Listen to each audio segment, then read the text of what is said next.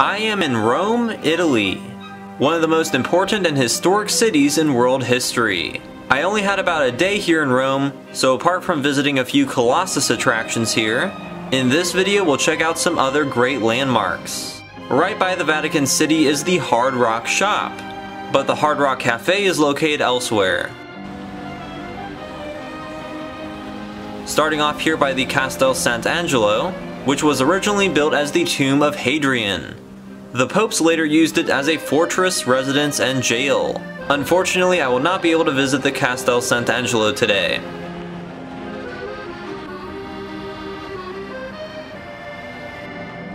I'm going to cross the Vittorio Emmanuele II Bridge, built in 1886.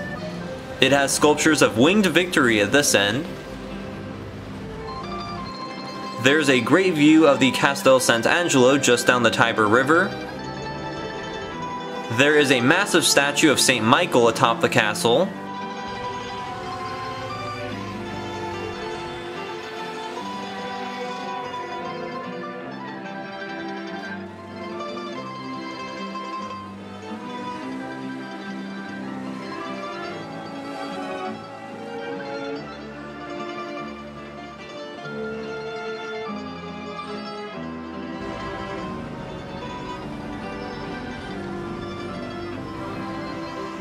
I'm walking over to the Piazza Venezia, but first there's some great architecture along the way.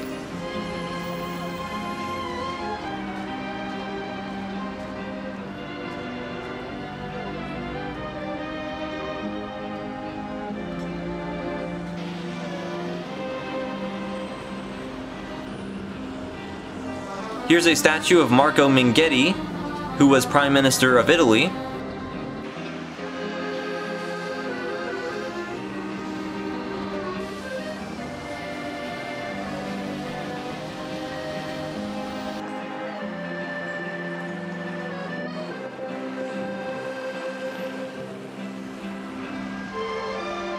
This is the Piazza Venezia, a bustling historic center of Rome, surrounded by grand palazzos, churches, monuments, and ancient ruins. There's also the Museo delle Cere, an old-school wax museum that unfortunately I will not have time to visit. That is the Victor Emmanuel II Monument, a colossal monument dedicated to the first king of unified Italy. The monument was completed in 1935, right at the base of Capitoline Hill, and is a neoclassical masterpiece utilizing lots of ancient Roman techniques, like the Grand Colonnade. King Vittorio Emmanuele II of Savoy played a significant role in Italian unification, and became king of the entire nation once the Risorgimento was completed in 1870. So King Victor Emmanuel II has clearly been very popular ever since, as there is a giant equestrian statue of him on the prominently located monument. This monument is also known as the Altar of the Fatherland, and also is home to the tomb of the unknown Italian soldier. I would love to explore this monument more closely. There's also a small museum in there, but not this trip. The Piazza Venezia and Victor Emmanuel Monument are essentially at the center of ancient Rome. There are excavated ruins on the piazza, and behind all of this lies the Forum and Palatine. This is Trajan's Column, a 98-foot tall ancient Roman monument to the Emperor Trajan, erected in the year 113 AD. Trajan's successes during the Dacian Wars, where they reconquered Mysia against the Dacians who had driven the Romans out before, led to the Roman Empire's most extensive borders. The carvings spiraling around the column tell about the Dacia campaigns. The column stands in Trajan's Forum, which opened in the year 112 under the orders of Trajan after the Dacia campaigns. It was the last imperial Roman forum to be built in Rome. Unfortunately, little of this grand forum survived. There was a colossal equestrian statue of Trajan here, along with a basilica and libraries which sandwiched the column.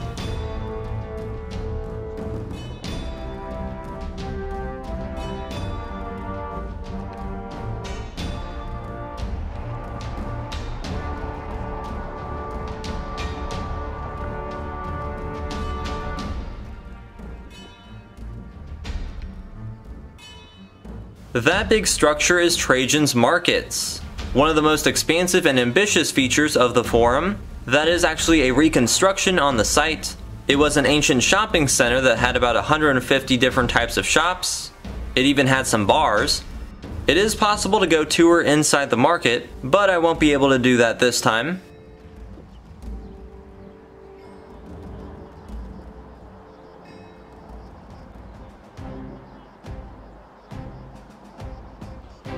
Here's a statue of Trajan in front of his market.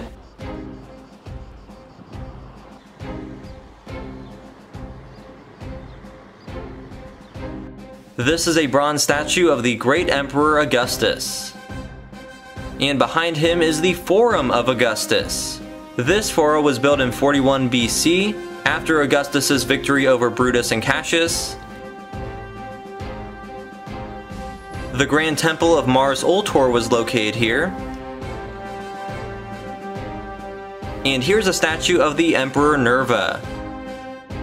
Across the street on the Via dei Fori Imperiali is the Forum of Caesar.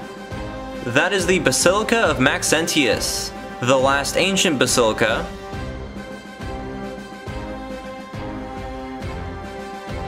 And there's the mighty Colosseum, which I did visit, along with the Roman Forum and Palatine Hill, which are featured in separate videos linked in the description. Here's the Church of Santa Maria Magdalena, just one of Rome's plentiful Baroque churches. And here's a building I've wanted to see for a long time. This is the Pantheon, which I think is one of the most important buildings in the world. This is an authentic Roman temple, built under direction of Hadrian in the year 118 AD. This temple to all the Roman gods has unparalleled architectural heritage, and is definitely one of the prime examples of classical architecture, with lots of Greek and Roman innovations, especially its vast dome.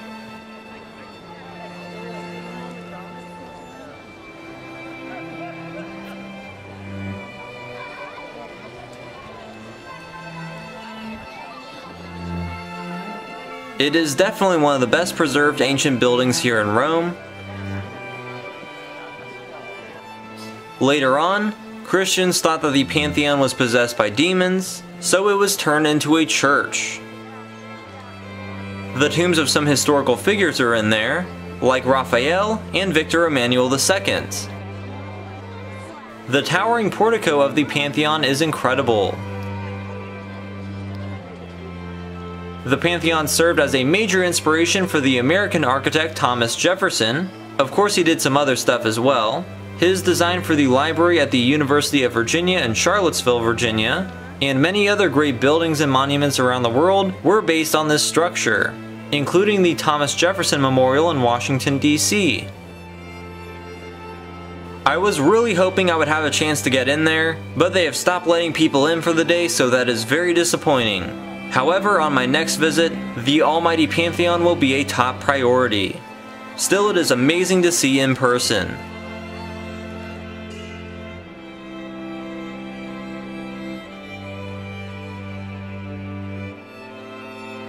This is the Elephant and Obelisk. A stone-carved elephant holds up the smallest of the 12 authentic Egyptian obelisks brought to Rome by the Emperor Diocletian.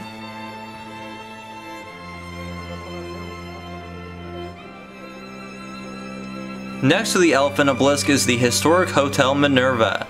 Several famous people stayed here, such as Jose de San Martin, the liberator of Argentina, Chile, and Peru.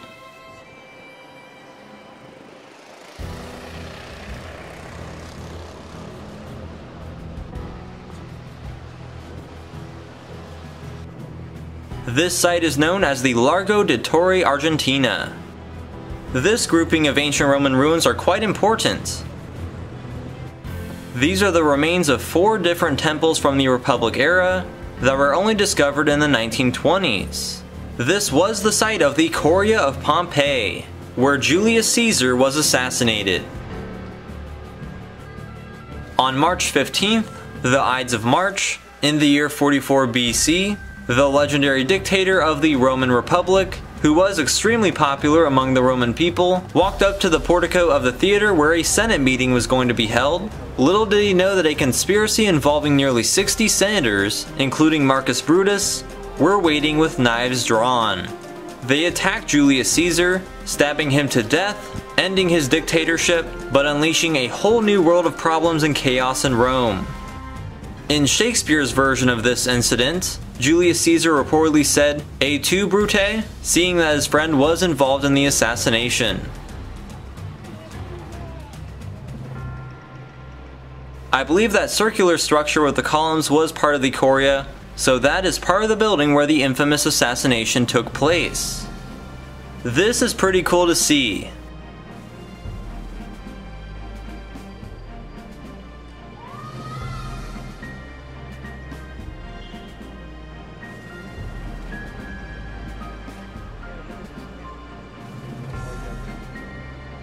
The Torre Argentina is now a cat sanctuary. The site of one of history's most famous assassinations is now a hangout spot for local feral cats, who are cared for here. I believe there's a shelter nearby. I did find a few cats laying on some ancient Roman ruins, which is amazing.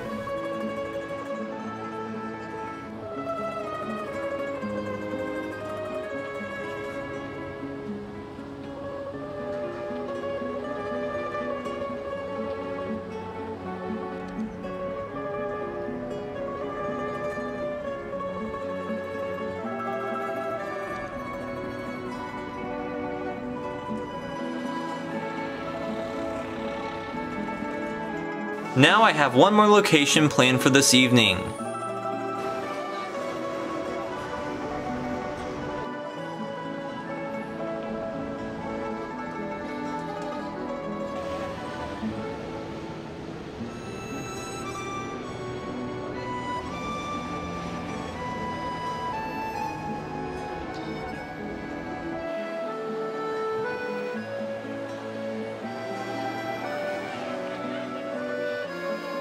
This is the Piazza Navona, one of the most beautiful squares in Rome. The Piazza Navona was the site of the Circus Agonalis, a stadium built by Domitian. This square was built in the shape of the stadium, so ancient Roman athletic competitions were held on these grounds. Later on in the 15th century, it was developed into the magnificent piazza with some incredible Baroque architecture. At its center is the Fontana dei Quattro Fiumi, designed by Bernini, and topped with a copy of an Egyptian obelisk.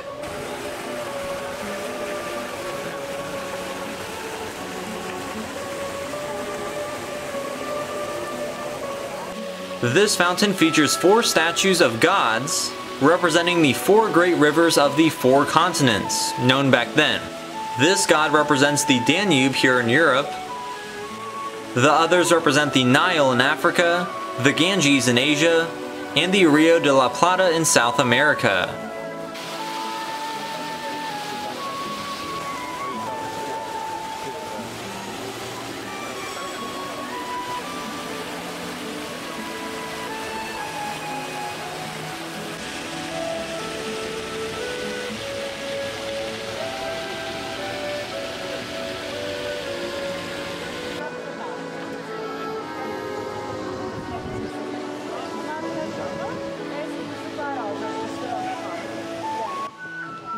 Behind the Fountain of the 4 Rivers is Sant'Agnese in Agone. It is believed to have been built on the site where the young virgin Saint Agnes was martyred here at the stadium for refusing to marry a pagan.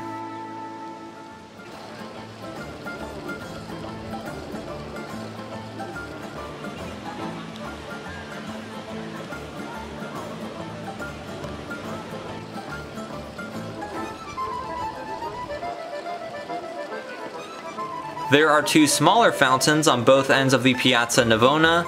This one is the Fontana del Moro, or the Moor Fountain. At the center is a sculpture of a Moor, though he looks more like Neptune considering all the surrounding aquatic statuary.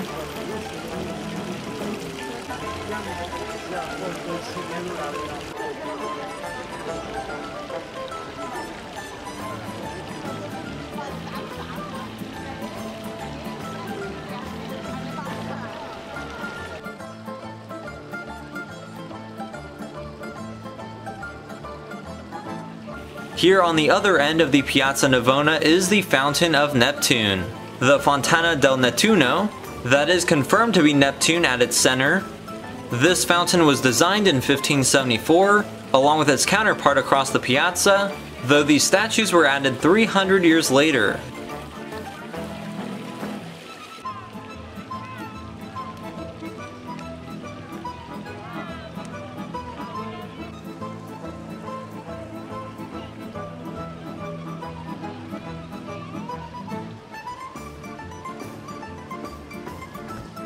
I did get dinner on the Piazza Navona, which was wonderful. The lasagna was good too.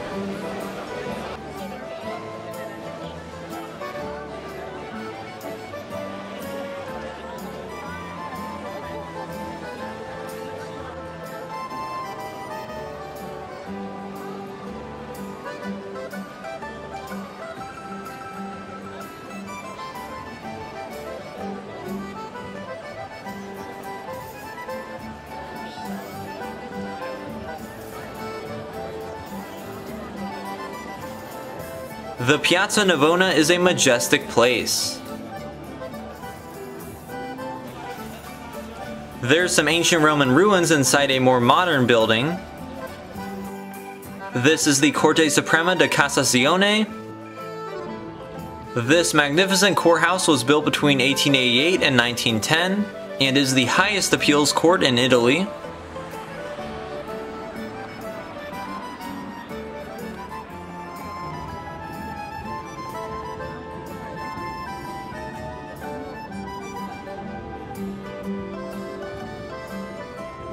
Down the Tiber River is the towering dome of St. Peter's Basilica, designed by none other than Michelangelo. I did go inside St. Peter's and have a separate video on that. I hope you enjoyed this tour and seeing some of Rome's most iconic landmarks. The layers of history in this city is overwhelming. It was such an awesome experience to finally visit in person, though there's a lot more to uncover. If you enjoyed this video, then please like it, share it, and subscribe to my channel. As mentioned, I filmed some other videos here in Rome that are linked in the description. Also, take a look at my arsenal of other videos featuring historic sites, museums, natural wonders, and more across Europe and America. Thanks for watching!